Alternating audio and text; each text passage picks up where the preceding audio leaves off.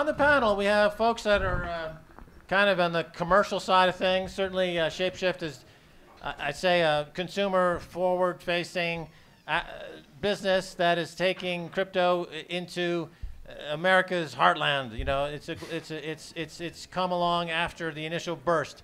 And also on the panel, we have Roger Ver and Charles, and you guys are more of the initial kind of first wave of Bitcoin, and going back to the you go back to 2009, I think. Not quite that early. 2010. He was trying to out you as Satoshi. Right, we're trying to out you. In the first wave, you know, you know the Bitcoin Jesus. You don't get that moniker unless you're early. You get the early. So I guess the topic of contraction or expansion. So we'll start with Roger. So on the kind of the big picture, if you will, without talking about specific companies per se, but the mission, the vision, the Satoshi vision, is it expanding? Is it contracting? Your thoughts?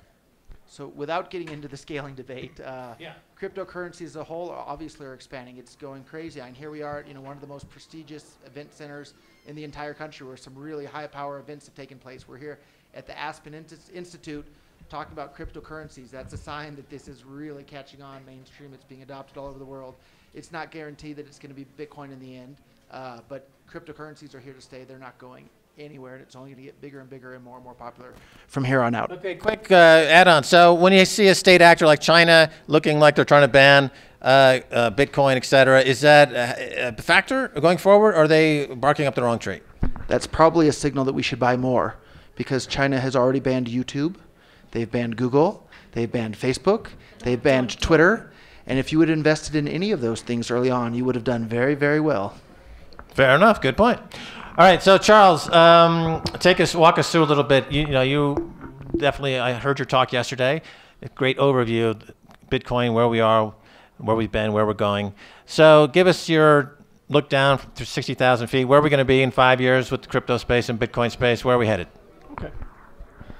So the short answer is I don't know, but I can speculate like everybody else. You know, when I got into the space, it was I got in academically. I created a class and I taught people about Bitcoin. And then later on in 2013, I got in professionally. Since those early days that Roger and I were in, the growth has been astronomical. It's gone from, you know, anytime somebody mentioned something, it would be front page on Bitcoin Reddit. It would be a huge thread in Bitcoin Talk. I mean, like very trivial things to nobody. It's like global phenomena, right? So the question is it going to continue to grow? In what ways is it going to grow? Who are the leaders going to be? And I think honestly, the question is, how will this technology actually impact society as a whole? And this is actually where we're going. We're starting to already see dramatic changes in the way banks think. We're starting to already see innovation across every piece of the financial stack. We're starting to see big discussions about identity. So if I had to guess, where are we going to go in 3 to 5 years? I think we could go to a password-free internet. I think we can go to a very decentralized way of handling domain names. I think we can talk about putting credentials on a blockchain, breaking up the educational monopoly. We can talk about instantaneous flow of value to countries that really have a difficult time with the current banking stack. Now the question is who's going to be the winner and loser. I just don't know, but I do know this technology is not only here to stay, that the investments are increasing by an order of magnitude every single year. We've seen it go from hundreds of thousands to millions to tens of millions to hundreds of millions to billions of dollars flowing into this space in just a matter of 5.5 years, which is extraordinary. So I believe that that's probably the way to look at it, is to say, are these trends going to continue, and then what industries are going to get disrupted or changed? Okay, a follow-up to this, and I'm going to go back to Roger for his comment, and then we'll work our way down the line here. So you were a co-founder of Ethereum, and Ethereum went through a split. Right. And we have Ethereum Classic, and we have Ethereum. And it seemed by most observers to go down fairly without too much drama. And of course, in the case Roger mentioned the scaling debate. In the case of Bitcoin, there's been a lot of drama around this issue. Why do you think that in Ethereum's case we saw very little drama, and why do you see so much in Bitcoin in your opinion?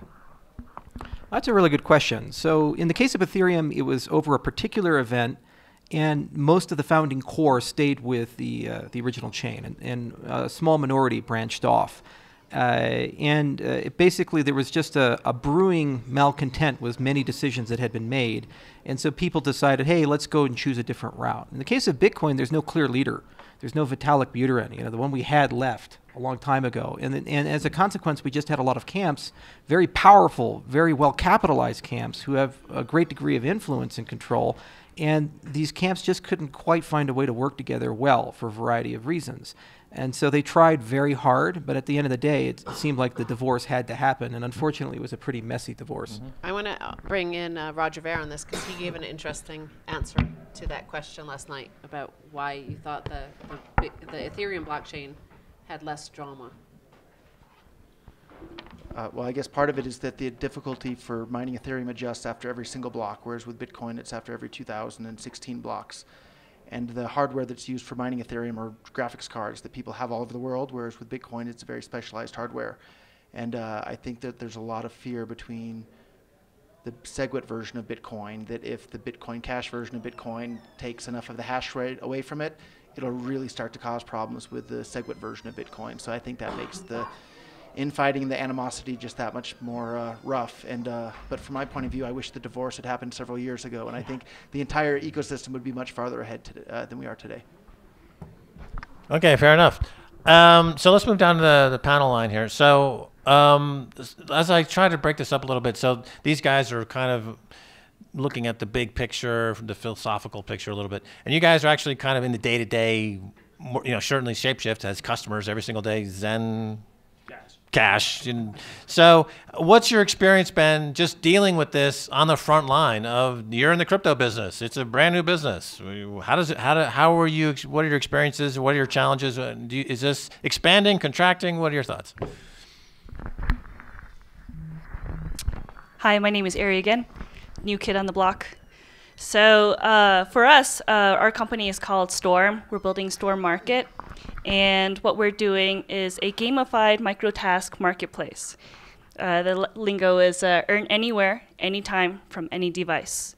And so our perspective and point of view is really around user experience and design. The technology has been around a little bit. There's definitely going to be a lot more improvements to it. But the way you really increase democratize access to any sort of technology is really on the front end, the user experience, how you talk about it, how you visualize it, and making sure that there's enough research and enough experts on that front is really important to us. Next. Yeah, so at Shapeshift, I think it's very clear to us that the crypto industry is expanding and expanding very quickly. 3.5 years ago when we started Shapeshift, we had this thesis that the majority of assets in the world would be digitized and that people would want to trade between those digital assets. At the time, many people, including investors that we were trying to get on board, with the exception of someone like Roger, who was nice enough to invest very early on, really thought we were crazy. Even people in the Bitcoin industry didn't really see it. They thought Bitcoin would be the only real digital asset and that nothing else would matter. Over the last kind of year and a half, especially with the rise of token sales and Ethereum and a number of other assets, and it becoming easier to digitize assets, I think our thesis has been proven very correct. And we've seen even some of the older Bitcoin players, such as Coinbase and some of the people who've been around a lot longer, start to move that direction as well, because I think they see the writing on the wall. In our case, Shapeshift has grown tremendously every year of its existence, but especially over the last year and even just the last 6 months. And we just see things expanding in every direction, and it's very hard to keep up. One of our biggest challenges is dealing with the fact that a lot of the software that we have to run in order to make our system work is often what I would say nothing better than like a very advanced alpha, if I'm being generous. A lot of the software is not even that good, and even Bitcoin, the core Bitcoin software, is almost never tested at scale by the actual developers. They don't see the kind of transaction volumes that we do. They don't see the kind of throughput that we do. And so often we're talking with all these various communities to help them improve their software because we have no choice. It's the only way to make it work. So in our sense, there's a lot of challenges and a lot of technical, kind of hurdles that are going to need to be overcome. But we think those will be overcome, and it's just going to continue to expand. Okay, so you said that in the case of, let's say, Coinbase, they are now moving more toward expanding and incorporating other cryptocurrencies, which is slightly different than, let's say, the original mission statement was very Bitcoin specific, and there's this meme of the Bitcoin maximalist, and that all others are, pretenders, et cetera. But you're seeing at Shapeshift, and in your observation of the industry, is that this multi-crypto world is emerging, and everyone is kind of getting on the boat here. That Bitcoin is just one of many cryptos. Yes, absolutely. I would say that a lot of the people who are these quote unquote Bitcoin maximalists, their original vision is that there should only be one type of money or one really good money, and that it doesn't make sense to necessarily have competing types of money, that kind of detracts from its value. And in some ways there's an argument there that makes sense, but I think what was missed is that money is obviously not the only type of important asset. We see in the legacy financial system there's thousands and thousands of different types of financial assets, and it's not going to be any different in the crypto world. There's no reason that the majority of these assets should not be digitized, and there's no reason that a blockchain is probably not the best way to do that, at least of what we have of current technology. So yeah, what we see is just assets expanding in every direction, and there's no reason that there's only going to be one of these things. In fact, it's inevitable there's going to be thousands or millions of them. Let's hear from Zencash. Yeah, no, so I would say the cat's out of the bag, and we're at the start of a big revolution that's definitely not going to go away. So we see this all the time where, it's the difference between a controlled system where you have one monopolist that can do everything that it wants, completely unresponsive to its customers, or you have a fully competitive system that could constantly expand, iterate, innovate, in a permissionless fashion. I think the difference between the two is, uncategorically better when you have full competition versus a monopolist. I couldn't think of any industry where it would make sense for a monopolist to be the best or optimal solution for any solution set. So what we're seeing here is we're just seeing this massive, rapid explosion of innovation where things are happening real time. And in our market, what I think is really interesting is, so this industry has been dominated basically by US and European, developers and early entrepreneurs that kind of got out there up front. But now we're seeing growth, enormous growth overseas in different regions. And that's actually what we're trying to do. So we have actually our CIS, our Eastern Europe and Russia lead here right now. So we're growing explosively in parts of the world where the other cryptocurrency projects may not have initially been focusing. But these people in these regions that we always talk about as being great use cases for what we're doing, we're actually going out there, and I think that they're very motivated to get into this revolution. I have a question regarding, speaking of explosive growth of initial coin offerings, ICOs. There's been a huge expansion.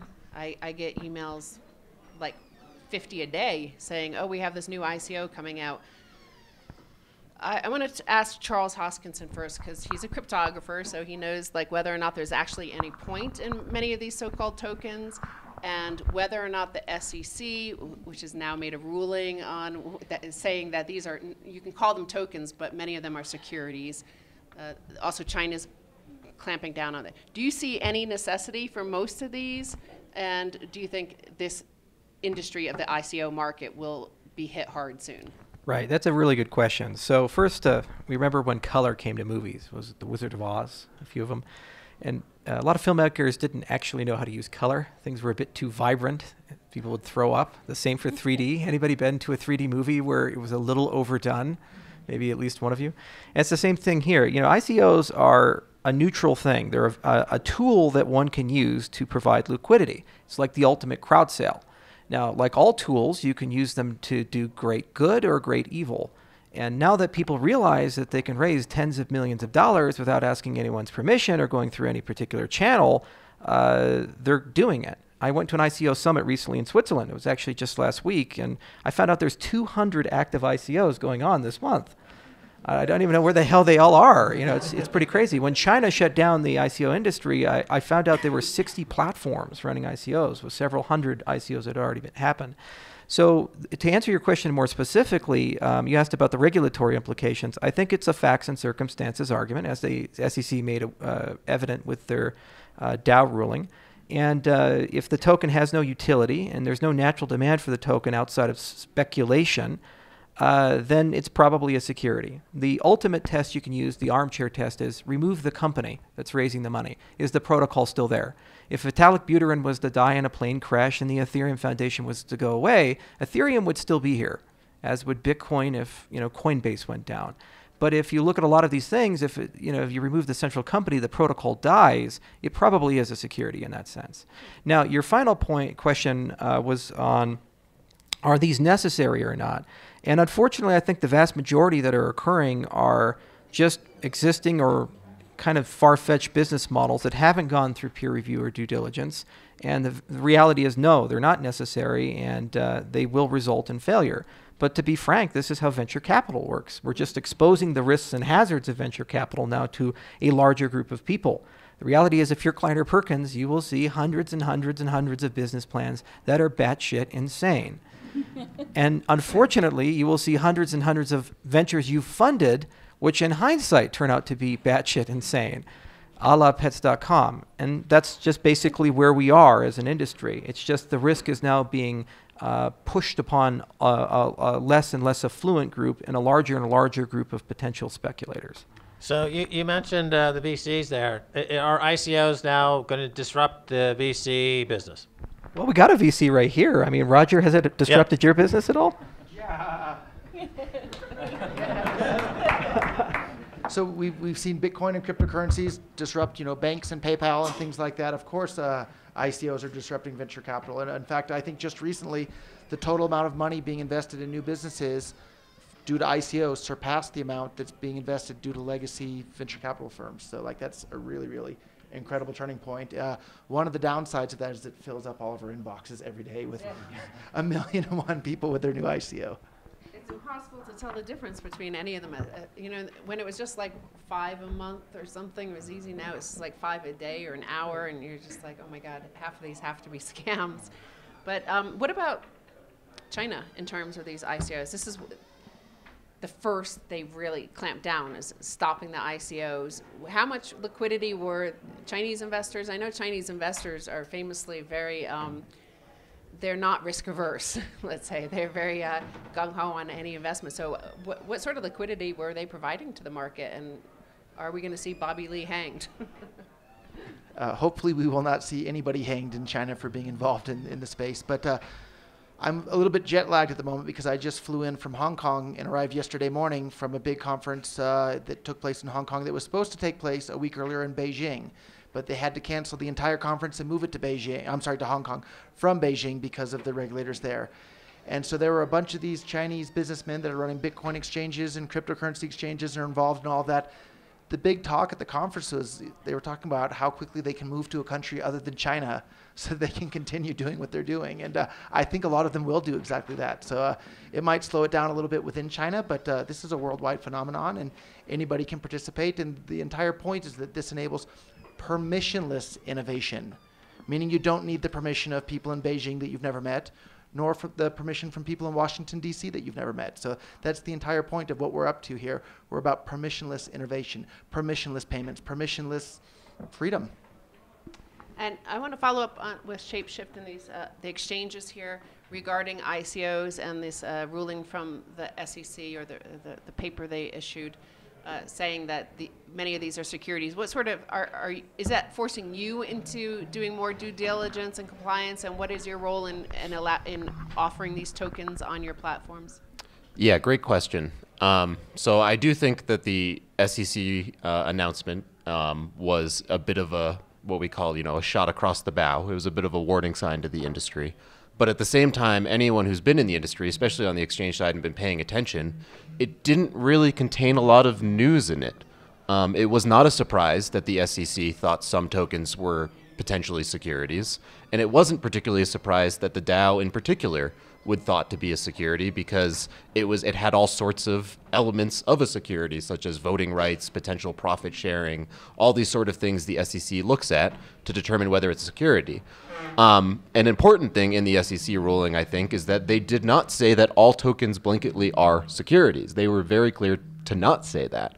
So they actually left the door wide open that there are many tokens out there, if structured in a certain way, that may be, a utility token or may not be a security at all. I do think it's causing a lot of exchanges, including ourselves, to take more of a fine-tooth comb to which tokens and assets we're willing to list, being very careful not to list ones that we think will be considered a security. Especially the large order book exchanges. I talk to a lot of them all the time, and they are all certainly being a lot more cautious than they were before. But then again, it's really important to repeat that anyone who's been paying attention, it wasn't a big piece of news. None of us were surprised that the SEC made that ruling, and it didn't really change any of our business models because we were never trying to list tokens that were a security in the first place. Okay, so with Shapeshift, of course, because of BitLicense in New York, you guys moved jurisdictions, correct? So, all we did is Shapeshift is a worldwide entity. We serve everybody in the world, and we're a very global company. All we did is we blocked the jurisdiction of New York when they passed the BitLicense. We were never based there, but we can't serve customers there, and we don't believe they should with the kind of onerous reporting requirements they have. And honestly, we helped put up a website right when that happened called pleaseprotectconsumers.com that kind of was used as an industry example of why we don't think these things are a good idea. And I think we've just been proven right time and time again ever since then. The most recent example being the Equifax hack of why these giant institutions should not be holding these treasure troves of data. It's not a good thing, and it's just a honeypot for hackers to come and get it. The best defense against hackers is to not hold the data in the first place. May I comment? So we're a company that's actually planning and in the midst of launching a crowd sale. We haven't announced a date yet, and we're actually dealing with a lot of the unknowns in the space. Are you security? Are you not a security? What do you think about the regulators? We're working with various lawyers of all different kinds, and yes, we are based out of the United States. And so we have to be very conscious of that. But I'd like to take the conversation up a level and go into conceptual. Conceptually, I think we all just have to take a moment and say, let's just use common sense. The VC world has already set best practices of what is a good company and what is likely to not be a good company, right? They generally, I've been working out of 500 startups in San Francisco for many years. This isn't our first rodeo. And so very often an investor, and I've been an angel myself, you go, do I believe in the team? What is the intrinsic motivation on why they exist? Are they solving a real problem? And does this problem need to be solved? Do people want this solved? Right? Like basic human questions need to be asked more than, is this a speculative effort and am I going to make a ton of money? Like that's not the question we want you to think about. You need to think about human-centered fundamentals. And this is where we really believe we're solving a big problem. If you look at today's payment systems, it's not built for microtransactions. I hear the conversation over and over again just sitting in the cafeteria here, or the tent. The unbanked, like that's a very popular term that people are talking about. But what does the unbanked mean? It means there's a whole set of people, like human beings, that don't have access to resources. Yeah, right on. They're kind of lucky they're unbanked if they're here in the U.S. because everybody was hacked by Equifax. So That. Exactly. And I'd like to actually point out that I think one of the main points of cryptocurrency and Bitcoin specifically, and why I got involved, is to unbank the banked. The entire point is to make it so that we don't need bank accounts anymore. So let's unbank the banked. that's really good. So now, speaking of the bank, the biggest in America is JP Morgan. You know what question's coming about this, right? JP Morgan. Jamie Dimon has been floated often as a possible Treasury Secretary or, president, They're actually saying that he could run as president. He's doubling down again today. I guess he said Bitcoin is a fraud. His name, he has, he's connected. He can speak to people, and if obviously he feels this is a competition. Do you think the likes of, I'll ask Roger first because he's the closest, and I could just hand the microphone to you. Do you think he could have some role in making things difficult for American companies involved with Bitcoin? I think Jamie Dimon doesn't understand Bitcoin and what it's about. And I'm more than happy, Jamie, I'll be your private tutor and I'll teach you all about everything. I'll donate my time to do that. And once you understand what this is all about, you will want to get involved in a big, big way, because you'll understand that this is one of the most important inventions in the entire history of humankind, right up there on par with how important it was with the invention of electricity or the internet itself. That's how important the invention of Bitcoin was and the distributed ledger technologies that it's enabled since then. So Jamie, I'll be your private tutor. That's a good offer. He should take him up on that. Now I'm going to pass it to Charles, because Charles, Jamie Dimon, JP Morgan, all these banks, Goldman Sachs were involved in trying to develop their own blockchain. Do you think the process of his bank going through that he really understood how much of a threat blockchain and Bitcoin and cryptocurrencies are to their business model? First with respect to asking a banker about whether they like Bitcoin or not, that's kind of like asking a king, do you like democracy? I mean, if you think about it. These first $13 billion in fines or something like that under his reign, the guy's a tapeworm. Now, time for Max's impression. So, but no, I mean, I honestly, it's just so thoroughly frustrating and insulting when people who know very little about what we do watch an up-and-coming technology and have the audacity to call us all criminals. We're not the criminals here. The whole damn reason this ecosystem exists is because they're the criminals. And, it doesn't really matter at this point what he thinks. The genie's out of the bottle. Somebody in this room or somebody at this conference or somebody around the world is going to solve the problem of decentralized lending and value-stable currencies and decentralized exchange. And within 5 to 10 years, banks will become less and less relevant, just like landline telephones are becoming less and less relevant. And we're going to wake up one day and we're going to be in charge of our own money. And Jamie Dimon, in retirement, can watch the world as it is, not the world as he would like it to be.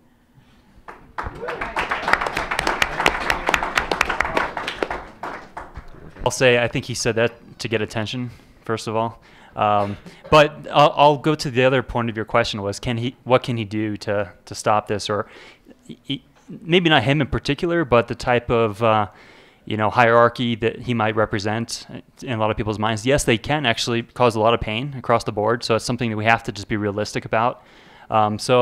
As we go forward, I think we need to keep that in mind and make sure that we self-regulate on a number of fronts, and we try to do things very much in the open and just try to be really good examples of good human beings who are doing the right thing from the start, rather than have, in retrospect, people come down on us for doing things that, they can point to us and say, aha, I told you all along these guys are a bunch of criminals. Like, we need to show that we're the exact opposite.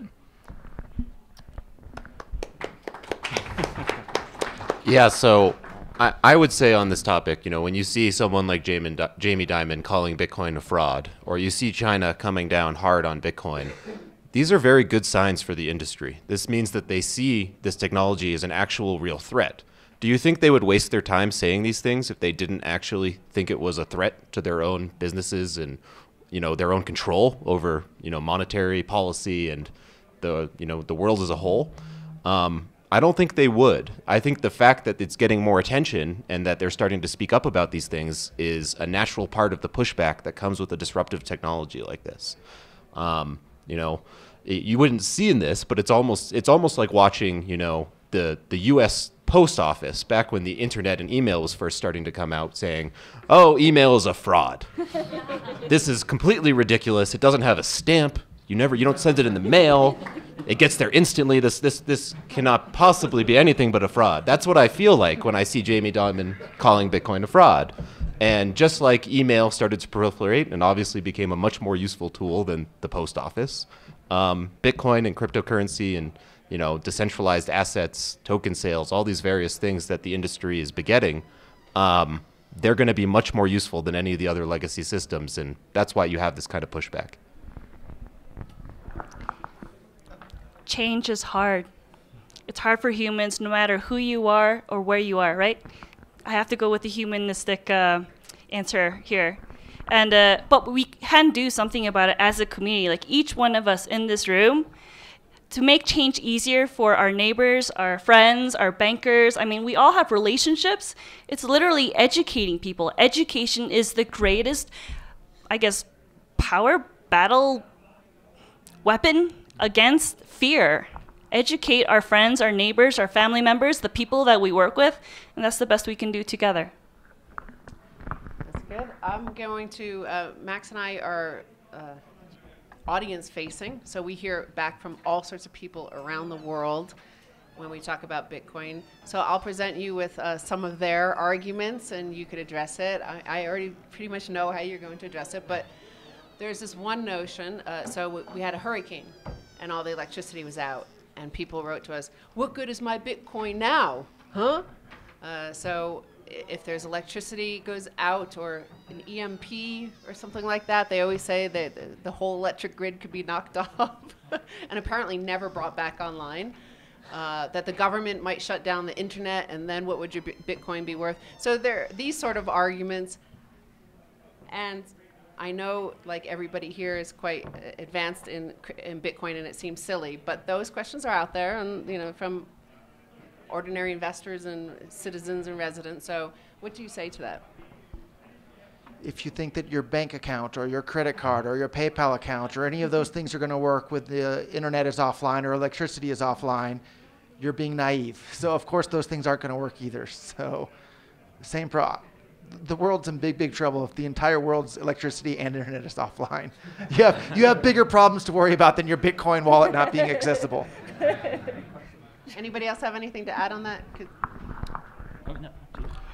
Yeah, I mean, just kind of adding on what Roger just said, I think these are arguments made by people who think that when they deposit, $50,000 into their bank account, that their bank is actually holding 50,000 $1 bills or something crazy like that in a bank vault, just waiting for them. Just, it's just there. When in the reality is the majority of money and asset value is already electronic. The reality is Bitcoin and things that are can be cryptographically derived. The fact that you can actually keep your crypto assets on a paper wallet, you can have a seed and something that you could always derive later. That's going to be much more secure than these centralized databases that get destroyed, and you see all the wealth of the world destroyed if all of the electricity went off. In fact, crypto at that point, when people could start getting generators or little bits of electricity, would be one of the only assets you could actually recover. You're not going to recover from the centralized databases that all their backups are destroyed of. Okay. Oh, I was going to move on from that because that's actually a lot of the people who say this are gold or silver investors, and they say I can hold my silver, bury it in the backyard. Yeah. We're going to be debating Schiff about this at 4 o'clock, I believe. But what do you say about? We'll talk down to the consumer-facing guys down here. Is that Bitcoin is the gold for the millennial generation. It's a safe haven asset for the millennial generation. Do you see this? Do you believe it's true? And what do you say to people who say, like, it's never going to be gold? It's not money. Sure. No, I can speak to this as a financial economist, actually. And I think that people should stop looking at the world in a binary fashion where you have to believe in Bitcoin 100% in order to start getting some. I think that's kind of silly. So these, and even piggybacking on the last question about the EMP, yeah, I mean, sure, that's a massive issue if something like that were to happen, but you don't put your entire life savings into piles of gold in your house, So just rationally diversify. So the same thing is said for this whole store of value case and kind of digital gold for millennials. Absolutely. I think it should be. It's cross-border. It's easier to use than gold, whatnot. But also buy some gold, buy some silver. It doesn't have to be one or the other. So I really don't understand these debates between gold bugs and us and crypto. It's, I love gold too. So I think we should all just get everything. Yeah, I mean, I think many gold bugs are a little bit angry that they didn't invest in Bitcoin 4 years ago. And I've talked to quite a few who wish they had, because gold has remained relatively flat during that time. And Bitcoin is obviously, not. So I think that the younger generation, millennials, et cetera, they have more of a natural affinity for this stuff. They've actually grown up kind of using variations of digital assets. Anyone who's played something, like an MMO, World of Warcraft, or, these video game industries where there's already virtual economies that have existed for, 10, 15 years. And they've seen this and they understand that it has actual value, and they just don't have this kind of skepticism that, maybe other generations do, who are looking at things like gold and silver and think, well, they're kind of using this argument from induction, what I would call it, and which is it's always been this way and therefore it'll always be that way. And that's always a good argument until it's not, until the rules change. And I think some people are starting to realize that the rules are starting to change and that argument's not going to hold that much water that much longer. I mean, just reiterating, millennials, we already live in this world. The world is just catching up to the way we see it. And so as gamers, yes, we've earned tokens and coins and stamina points. It's awesome. And we grew up with Facebook. We've all grew up with iPads from the age of 5 and on. This is normal for us. And so and what we value is a little bit different, right? The way we shop, the way we interact, what we like to spend our time and money on is also different. We really believe in social networks and reputation and exchanging ideas and experiences. And really, going to a fully digital, crypto-enabled world is an amazing experience. And I think we can all embrace that. Yeah, cool. Maybe a few questions from the audience? Yes, sir? So let's say in the event of a financial crisis like we experienced back in 2008, 2009, when people were liquidating their stocks, their bonds, basically we saw asset values, stocks, bonds, real estate, pretty much across the board fall in relation to the fiat currency. Fiat currency like the dollar and euro. How do you think Bitcoin and some of the other top cryptocurrencies will react in that kind of environment? Because inevitably that's coming at some point. We'll have another recession correction. And what's your theory behind that? So if you look at thank you. If you look at the election of Donald Trump, what happened to Bitcoin right after he was elected? It went up, right? And did people believe that Trump was going to be stable for the markets or potentially a bit volatile? So I think Bitcoin is becoming a contrarian view of the nation state or the stability of the world. So when chaos and crisis emerge, we tend to see things like gold and Bitcoin go up. So do we see any statistics for that, let's say over the last year or two? I mean, we've had movements in the financial markets, we've had stock corrections and things like that. Is there any correlation that you can point to that says, well, when the stock market went down, the Bitcoin price went up or anything like that? I have anecdotal evidence, but actually I think Rob would be the only guy who could tell us about this. This is what he does.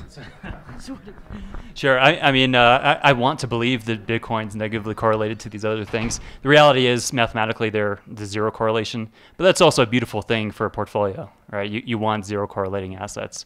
So we haven't seen Bitcoin largely adopted yet during a major financial crisis, but one thing that I can say is a lot of other financial assets, they're very opaque interconnected webs of levered instruments that no one really knows who the other counterparties are. We don't exactly have that. Bitcoin is largely an equity-based type of asset. So I don't imagine it to have those kinds of cascading runs. Yeah, I'll just add, I don't think we've seen it as much in this country yet, mostly because even despite 2008 and the financial crisis, the dollar has still remained relatively stable compared to most world currencies. But if you look at some other countries, such as places like Venezuela, where they have runaway inflation, they have naturally started to move to other stores of value like Bitcoin because they know the government can't just take it from them or hyperinflate it on them. And I think any country that's dealt with those kind of economic problems, they understand the possibilities and the opportunity of Bitcoin and crypto much quicker than we do here in this country. Question? Yes. Do you ever see any price stability coming into Bitcoin? You think it always is going to be on this constant uptrend and float? I know it's a hard question to answer, but you sit back and be saying it's going to go to 500,000. Has gold ever stabilized? You don't think it'll ever stabilize? Probably not. Constant supply, non-constant demand. My feeling is that as you get into the higher prices, the absolute nominal dollar changes on a percentage basis diminish. So with Bitcoin at 100,000 a Bitcoin, the 1%, 2% move might look great, but it's on a percentage basis a lot less. So it's only because it's on these lower prices that you see these gap moves. I've seen I think 4 or maybe 5 crashes of 60, 70, 80% already, but they're getting less. So this recent move from 5,000 to 3,000, it looks scary, but on the history of Bitcoin, this ain't nothing. This ain't nothing. I want to say we got some death threats on back in 2011. I put all my savings into Bitcoin and now it's $7. I bought at 14. How dare you talk about it? And it's like, so it's all, it is a very volatile currency but I assume it will get less and less so as it's wider and wider adoption. And, back in those days, people were a little bit less sure about what the heck this actually was. And there were more thefts, by the way, of Bitcoin. I think it's getting a little bit safer and more secure, a lot of the sites, but back then everything got hacked. I think you probably had $1 billion worth eventually stolen. But it's just like, I think it's getting more secure, right? Hopefully. We hope.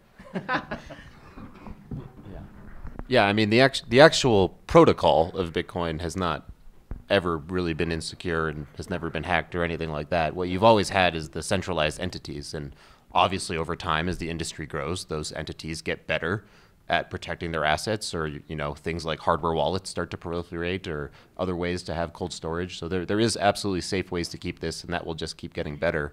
And on the volatility subject, I think much like Max said, I think the reason it seems so volatile is just because the market cap is so small. I mean, we look at crypto right now and we see, $130, $150 billion market cap, and we're like, wow, that's so much larger than it used to be. But anyone who pays attention to, the world's financial picture knows that's still a tiny, tiny little drop in the bucket. There's much larger asset classes out there that dwarf this industry, and as it continues to grow, it will inevitably stabilize. You won't see the same percentage swings that you see now when you have a much larger market cap. Yeah, just to put it into context, I believe Apple has $250 billion in cash on their balance sheet just sitting there. So they could buy up every single crypto out there and all the tokens. Yes, exactly. Although if they tried to, of course, the price would run away to the moon. Any more questions? This guy, Michael Parsons. I'd like to make one comment about the Bitcoin price and its future value. If you consider how many millionaires are there in the world, are there more than 21 million? There are, definitely. How many Bitcoins will there be eventually? Probably less than 21 million, or 21 maximum. So if each millionaire wanted to buy one Bitcoin per millionaire, what would the price be? And that isn't counting all the other institutions and all the other retail investors. So that's my view on the price of Bitcoin. Has anybody ever done a study of actually how many Bitcoin are lost forever? The private key gone? I think it's somewhere around 5%. 1 million. Yeah. 1 million plus. Yeah. I hope I find those keys one day. That was a terrible, terrible day. I meant to get my blue hat, but I picked up my red hat. That had the key in it, and no, terrible. Anyway, question in the back. So Ledger is bringing Bitcoin options, SEC approved options to the stock exchange come October. How do you guys see that affecting the market? CFTC approved. I'm sorry? Not SEC, CFTC approved for LedgerX, right? Correct. Yeah. Okay. Well, it'll manage volatility, and it'll give institutional investors something to play with. Okay, so the question was they're launching futures products later on by CFTC is doing so. Yeah. How will that affect the market? Yeah, Bitcoin itself. Yeah. Yeah. It'll give some depth to the market. It'll also give potentially tools of malcontents like a Jamie Dimon to play around with the market. One of the reasons Jamie's so vocal is because ordinarily he could just go into the marketplace and very quietly move prices around, as we see in the precious metals sector. Obviously, it's been irrefutably proven. But because he doesn't have these tools, he has to appeal to the press and just stomp around like a 2-year-old, because he doesn't have those tools to deal with. And that shows you that we don't have them. Now, it would give some depth to the market, but it's a double-edged sword in my view. It gives it opens up room for abuse from the same people that abuse the market today. But it's kind of a race to see whether adoption and the Bitcoin ethos can replace the fiat currency and the fiat ethos. Because in America, we now believe that in America, fraud is an acceptable business model, thanks to Wall Street. So, I mean, crypto hopefully will re-educate and bring in something new, I think. Hopefully. The guy in red? Yeah, with Dr. Jamie Dimon for a sec. So he actually said that the governments would shut it down if it got too big, the crypto space. So what if the governments of the world really do like a coordinated effort and just shut down the whole space, like the Coinbases and all these exchanges, and prevent us from actually buying and selling these cryptos? What would happen then? So how good of a job did they do shutting down file sharing? And what country is IP theft legal? It's not. If they try to shut it down, the technology just gets better, and we get better and better at avoiding them. And so currencies will get more anonymous. It'll become harder to know who owns what where. Decentralized exchanges will get significantly more advanced. The other thing is that governments won't coordinate in this respect. So is there a universal tax code throughout the whole world, or are there tax havens? So there's always going to be governments like Switzerland and others who are going to be very pro-crypto in certain respect. And so if some government shuts it down, there's a mass exodus of people to another jurisdiction. Going to China, for example, the very first thing people started asking about when the China ban came down is, how do we move money to Hong Kong or to Singapore or to similar jurisdictions? So I just don't think the event's going to occur. And if it does occur in a limited capacity, we'll just see a massive investment into decentralization. So I'll pass to you. Yeah, I would argue that it's basically already too late for that to happen. If governments had, started to put this kind of action, 4 or 5 years ago, they might have been able to have more of an effect. But it's just grown too fast. And it's pretty much exactly what Charles just said. You can't get the governments of the world to agree on anything. You're absolutely not going to get them to all agree to ban crypto at the same time. And for every jurisdiction that takes draconian measures, there'll be another jurisdiction that sees opportunity and invites the businesses and the opportunity to come there. In fact, we even see this just within the United States itself. The United States is kind of this laboratory of democracy, at least it likes to claim it is. And you do see this, that the states have different approaches. So, you get New York with the bit license, who tries to clamp things down and put onerous regulations. And then you have Delaware, not more than a month or two later say, hey, you all can come here. We're not going to put these regulations on you. Start your companies here. And you'll see this on a global scale more and more. Every country that knocks it down, another one will see it as an opportunity. Yeah, I just want to quickly add, that said, I completely agree with you guys, but we shouldn't discount the harm that they can actually do to real people. So that's the dark side of it, right? They can't kill the industry, but they could hurt a lot of people, which, in some selective cases, they already have. Yes, sir. So, do you think Jamie Dimon did what he did to get a better entry point into Bitcoin? They're already in, man. Is it a bullish signal? Is the question. I do know for a fact that his London traders, remember he said in his statement that he would fire anybody who trades Bitcoin in his desk. I do know for a fact that somebody developed an app for JP Morgan traders specifically back in 2013 to trade Bitcoin. And I guess that some of these engineers and code writers over here would understand this better, but I believe they made it in XLS or something like that because their actual browser was being monitored by their bosses. So they were trading Bitcoin, and there was a special exception for Max Keiser because their algorithm was trading off Bitcoin mentions on Twitter. And at that time in 2013, it wasn't a big story. Nobody really big and no media was covering it. And anytime Max would tweet about Bitcoin, the price would go berserk, and they would have to leave their trading desk at JP Morgan and go over and shut down their app that had been developed. So I know they had a sophisticated app developed that couldn't deal with Max Keiser.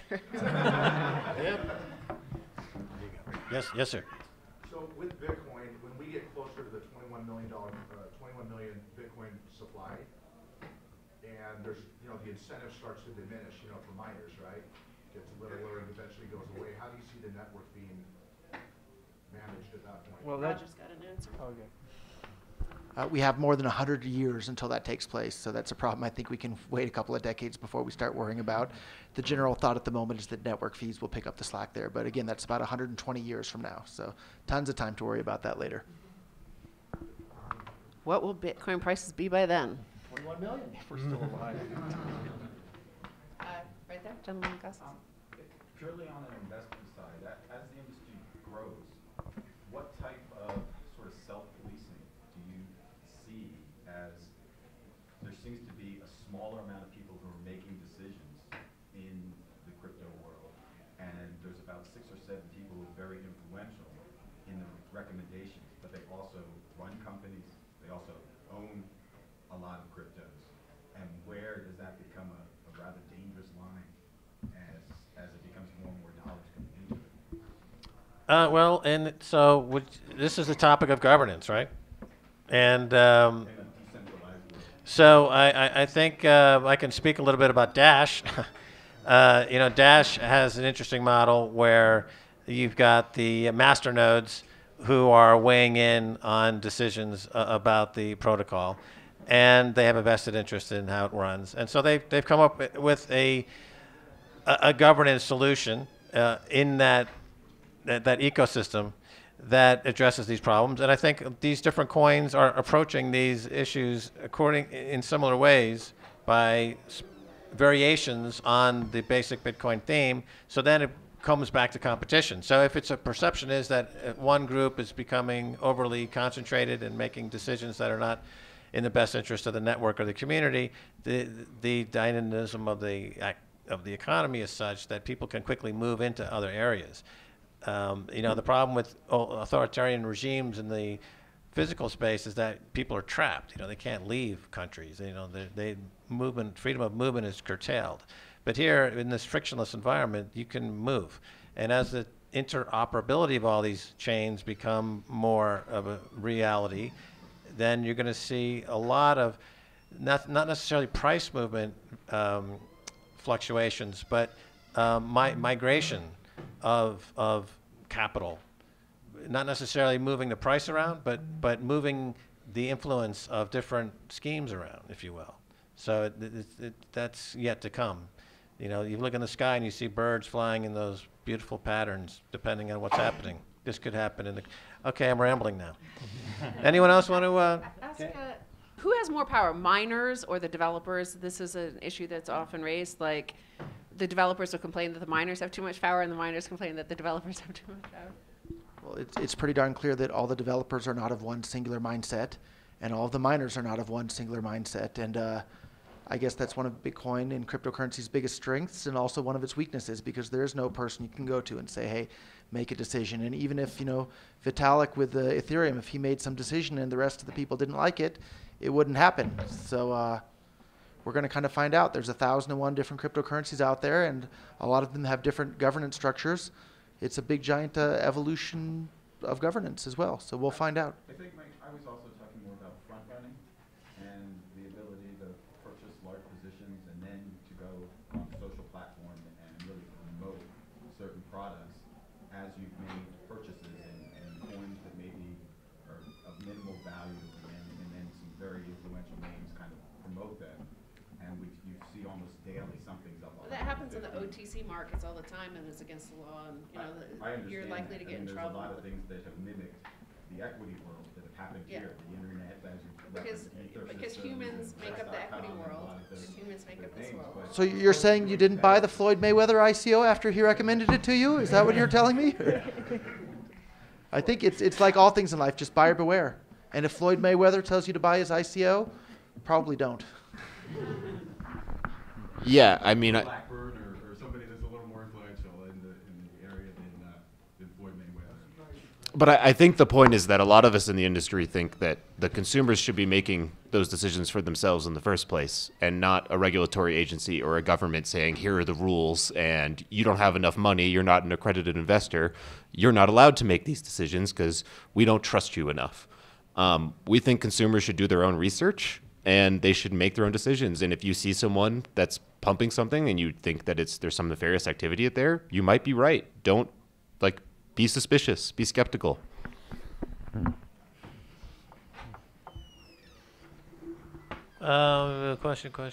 Question. Yes, sir.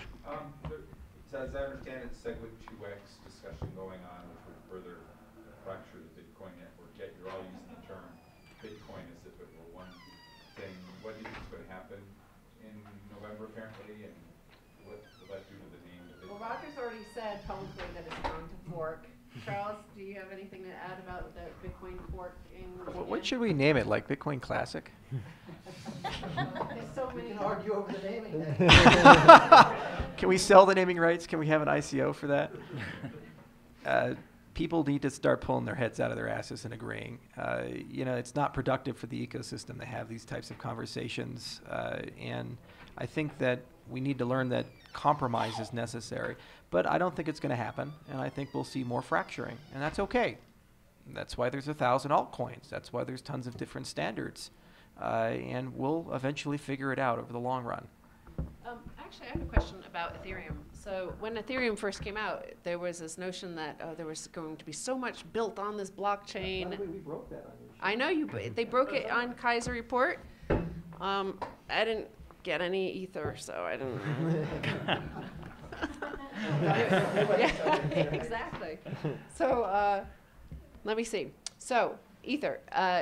The notion was that there were going to be all these sort of things that could be put on the blockchain, all sorts of applications, and it seems to be just these ICOs at the moment. Is there any work going on? Like, No, I wouldn't say that.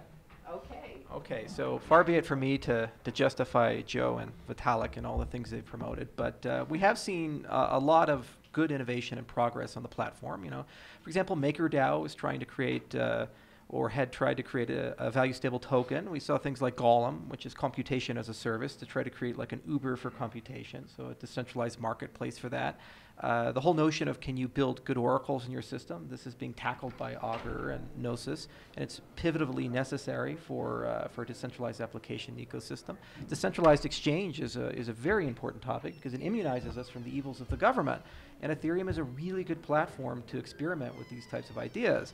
The problem is that Ethereum's capabilities aren't such that it can act as a drop-in replacement for Amazon or for Rackspace. It's just not capable enough as a platform from both the developer experience as well as from the infrastructure experience, as well as a cost experience.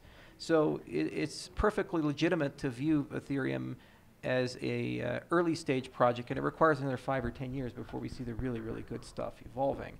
But we're seeing it, slowly percolate, and most of these things will fail, but the ones that succeed will change the world. And I forget who we had on as a guest, but they said that their notion was that Ethereum, the way it's built and all these things being put on top of it and ICOs, is actually there's a more incentive for the price to be lower. So the fact that the price is so high, does it have the same sort of built-in store of value, should it, as like Bitcoin has? Bitcoin, you can see, is a deflationary currency, is going to rise in value, but is the incentive for Ethereum actually to have a lower price so more stuff could happen? Right. So that's a really good question as well. So the first question is, what are the economics of Ethereum with respect to infrastructure on top? So we always took the position that Ethereum is like oil. Bitcoin's kind of like gold, and Ether is the spiritual oil. So underneath the hood, Ethereum's like a giant computational engine. It's not a very efficient one, and it takes a lot of gas to run. But as you deploy more and more stuff, you increase the consumption of that gas. So arguably, the price of, if the supply is stable, the price ought to go up. As for ICOs causing problems, they cause problems in price in a very not such a good way. So let's say you're FooCoin and you go and raise $100 million on Ether. Okay, great. You have now all this Ether. Now, most of the people don't sell it instantly. They don't hedge. They just hold on to it. And sometimes the price goes up. But when the price starts falling rather dramatically, as we've seen a lot of volatility in the cryptocurrency space as veterans, what do? You panic because you have a fiduciary obligation to deliver the project, and now half your project capital's gone away. So you sell. Well, what is you selling $50 million worth of the asset? What does that do to the price? It pushes it down. So then there's another ICO that raised at a lower level, and they start selling, and then the next one they start selling, and you have this kind of cascading failure in the price, and that can cause certainly a lot of problems. And because it's a mined currency, the miners also have the reserves, and they have a profit window as well. So when the price starts collapsing, they have to sell their reserves. So we haven't seen quite yet that cascading failure. Could happen, but that is one counter argument to saying ICOs are good for the price. The other thing is liquidity of value. So most people put money in these ICOs. A lot of them are early Ether investors. What does that mean? It means that that value is illiquid. It wasn't in the marketplace. It wasn't being traded. It was kind of locked up. And they got it at a very low price point. It's not new money entering Ether to pump up the price. So what you're doing is taking illiquid assets, and now you're making them liquid, which again would probably depress the price of Ether as well. So I think it's a fair assessment to say that ICOs can cause price depreciation. Any more questions? I think Rob and I disagree on that assessment. Okay, good. Rob. Oh, if you guys want to. What's You up? can start, Roger. Is there a mic down there? Yep, Yes, we there got is. one. Oh, so why do you say that, Roger? Like anything, if you have more people using it, the price is going to be higher. So all the people, maybe they buy Ethereum to participate in an ICO. They put in $100 million to buy all those Ether, and then maybe later on they sell it, but all that money came in first. So you can't sell more money. But how do we know that it actually brought new people in, and it's not just shell game where we're moving liquid assets to a liquid? A portion of it would have been new people coming in, and if even a portion of it was, then the overall price for the ecosystem will be higher than it would have been before. So, but it definitely can cause lots of gyrations in the price. We completely agree on that part. So this is actually really interesting. Like one of my earlier comments, I mentioned this whole cascading effect, and we probably don't see that as much in our space. But I do agree, Charles, that this is potentially a cascading risk that we haven't witnessed yet. But we might. So in the short term, sure, more demand for ICOs, more demand for Ether. You're going to see, upward pressure on price. But we could have this longer term effect of, in a declining market, we could start seeing, particularly for, these startups or these other companies that have raised capital, and they're seeing their capital that they have pegged to this other asset's price that has nothing to do with their project. They have a fiduciary responsibility to their investors. They're going to be forced to sell, right? So we could see cascades in the future. It's certainly a risk.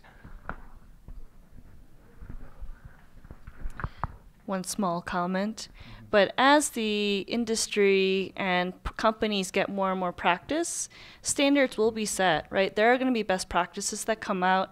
If you do a crowd sale and you raise a lot in Ether, these are the best practices so you don't cause havoc to the community. And so we'll see more and more of that. And if you are a company that wants to be more responsible than that, you'll go out into the community and ask for, like, what did you learn in your experience? What worked, what didn't work, and take from those and improve upon it, right? So with this Ether question, though, if you are calling it the analog of oil, right? So oil industry tells us something. It has to be high enough to spur exploration, but not too high to dampen demand from consumers. So in that way, there's a sweet spot. Unlike, let's say, Bitcoin, which would be more like gold, or where a higher price is pretty much always welcome, right? So the ecosystem of Ether, there's a sweet spot, not too high, not too low. Yeah, that's different than Bitcoin, where people have a bias toward a higher price, and they would support that bias. Right, and there's a collection of computations that are affordable to run for any price window. So right now, there's only a set of things at Ether we can afford to run, and the vast majority of things we can't. So as the engine gets more efficient, or we invent a whole bunch of new technology in the Ethereum ecosystem to allow us to shard or scale, then we can actually start walking into the conventional server space and so forth. But at the end of the day, you're absolutely right. There is an equilibrium point for any amount of demand and for any amount of infrastructure that's deployed. But it wasn't sold as a store of value. No, it never was. Right. In fact, we had persistent linear inflation when we released it. But oil is still pretty valuable. Yeah, no, but I'm saying that people's expectation about Ether, who are buying it, like, I'm going to buy crypto, I'm going to buy Ether, I'm going to buy Bitcoin, they're not really similar in terms of what you might expect as a bang for the buck. Because Ether, there is, as you've described it, more of a sweet spot that's not too high. Right. Right. So yeah, and it's also interesting to point out in the Dow ruling that the SEC had, they actually called Ether a currency in the ruling. If you read it really, really carefully. Oh, wow. Yeah, go figure. Okay, I think we have time for maybe one more question, and then we got to wrap it up. Crypto show in the back. Yeah, so we're talking about changing the Ethereum algorithm from mining to proof of stake. What is that? What happens then to the miners? Do they go to Ethereum Classic? Is it Ethereum Classic? That's what we're more time. I missed the back half of the question. Is Ethereum switching to proof of stake? Yes. Or proof of work? Well, Ethereum is, yes. They're moving to Casper, and they've been on that roadmap for now over a year and a half, I believe, or 2 years. So where those miners go? They'll go wherever it's most profitable to mine. If it's GPU centric, maybe they'll go to Zcash, maybe they go to ETC. You know, they'll make that decision on a facts and circumstance basis and a market dynamics basis. But I think Ethereum Classic will be pretty competitive for them to go to. Okay, That's it. Thanks, everybody.